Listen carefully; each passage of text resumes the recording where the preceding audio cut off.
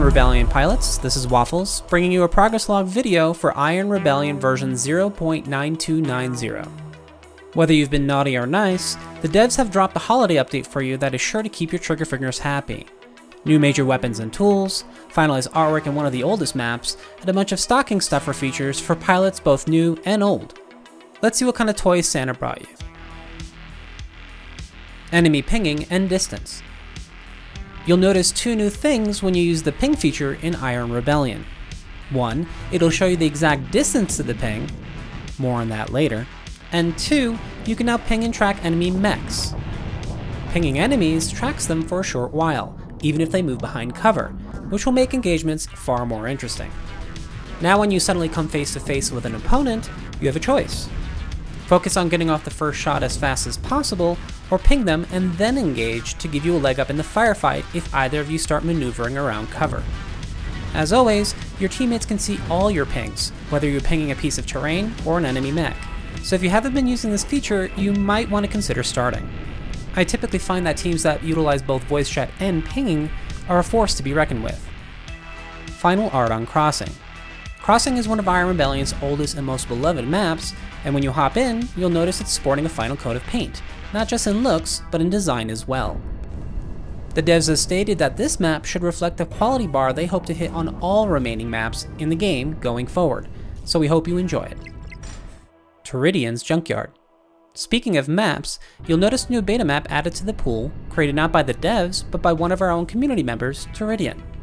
For those of you that don't know, the devs have created custom documentation for the community built around supporting custom maps if you're willing to get your hands dirty. Torridien's Junkyard is obviously a riff off the devs' original Junkyard map, but much larger, with plenty of nooks, crannies, and areas to explore, the garage in particular being one of the most fun and engaging parts to play in. Keep in mind this map is very much work in progress though, so mind any bugs you may come across. Slide select sectors. For all the ace pilots out there, you can now slide select damaged sectors for much faster repairs when time is not on your side. It'll take some practice, but if you can master it, it'll give you an edge on the battlefield. And frankly, if you can pull it off, it just looks straight up badass. Now on to the big Christmas presents, new weapons and tools. Let's start with the artillery. Nothing feels more powerful than two giant cannons strapped to the shoulders of a heavy mech. And there's nothing more terrifying than hearing those shells coming your way. Due to its enormous weight, the artillery is locked to the heavy class only, and although it requires a bit of skill to operate, it's absolutely devastating in the right hands, especially a team that works together to use it effectively. It's designed to flush out enemies and disrupt gameplay from long range, even halfway across most maps. You'll notice that aiming is a bit different for this weapon. Remember that distance marker we mentioned earlier? You'll need that to dial in the artillery to your desired distance with your right thumbstick before firing. Rounds will take several seconds to arrive on target, so make sure to account for that timing. The artillery is obviously not intended as a direct combat weapon, but a way to force the enemy's hand if they're held up in a stronghold or a point on the map. If you have someone on your team playing this role, be sure to keep them well protected, as they'll be a sitting duck if engaged in close combat. All mechs are equipped with artillery threat sensors and will alert you if you're in range of a strike. But if all else fails, you can just look up at the sky, because you'll certainly see and hear them coming. The Frag Launcher. The Frag Launcher is a semi-automatic, belt-fed hull cracker. It's designed to give the pilot absolute control over the speed, angle, and destination time of frag explosives. To launch, press and hold the trigger. A short hold will launch slower. A long hold will increase the speed. Once they're ejected, tap the trigger again to detonate. If you don't detonate them manually, they will automatically explode after some time. The Frag Launcher is a powerhouse in close to mid-range combat, and is capable of taking down any mech class, as landing a direct hit can crack even the heaviest of adversaries. Personally, I'm in love with this weapon, single-handedly because of its ability to ricochet off any surface, allowing for extremely satisfying kills, even if my enemy has turned a corner. I've even used them defensively to get me out of some pretty hairy situations. Just remember those frag grenades take some time to get on target, so pilots with more direct weapons will have an advantage, so try to stay low, out of sight, and get the jump on enemies whenever you can when using them. The Smoke Launcher.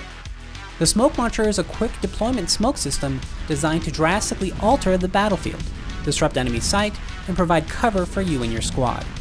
This tool is the first in an upcoming list of non-lethal tools that will be attachable on your chassis core arm system hardpoints. Use it offensively to cover your approach for you and your team as you capture points, or defensively if you find yourself and your team in a sticky situation. Just remember that smoke will not hide you if an enemy has already pinged you and is tracking you for those first few seconds. If you want to see an enemy team panic, lob a few of these bad boys into the point they're trying to capture and call for artillery support. Then watch them scatter like cockroaches. While it may not seem like a big deal, in the right hands and well coordinated, a few well-placed smoke grenades can turn the tide of battle. As you can see, the devs have worked hard to ensure you have a boatload of new toys and maps to play with this holiday, so we hope you enjoy them. The devs have some exciting new updates to single-player AI coming in 2023, giving new players a space to practice and grow their skills in a much safer, controlled environment. Keep your eyes on upcoming beta builds as that comes online. Speaking of betas, if you love Iron Rebellion and want to be part of our amazing community, check out the Discord channel in the description. Once in, you can find more information about our weekly beta playtests, hosted by the devs, share feedback, and get to know our passionate pilots. You can also get your hands on that documentation I mentioned earlier about building custom maps. On behalf of the Iron Rebellion team, have a safe and happy holiday. And as always, many thanks to our community for all your support. Iron Rebellion wouldn't be where it is now without you, and we hope you continue to spread the word. I'll see you all on the battlefield. I might be carrying a frag launcher. Waffles out.